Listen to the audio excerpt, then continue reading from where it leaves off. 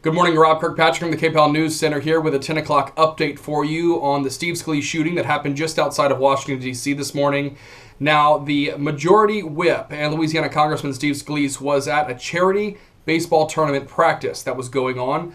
The congressman, the GOP congressman here where he was, has been practicing every morning, starting before the sun even came up. Just after 6 o'clock each morning, they've been practicing for the game that was supposed to happen tomorrow.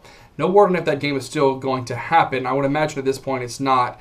An update on the condition of Steve Scalise, though. At this point, he is at Georgetown Hospital in surgery.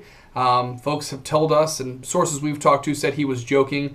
Alert before he went into surgery. There are some pictures out there on the internet we have chosen not to publish at KPEL965.com that show him on a stretcher going to first responders. We do know that 2 of those wounded were Capitol police officers. Now, Steve Scalise, because he is a leading Republican in the House, he is given these Capitol police officers a 24/7 detail that he has there. 2 of them were there, and folks who were there said if they wouldn't have been there, this could have been a massacre. Witnesses say 50 to 100 shots were fired. Only 5 people, as we said, injuries, no deaths at this time. Again, it happened in Alexandria, Virginia. We're continuing to update the story. KPEL965.com and on our various news channels, Facebook and Twitter.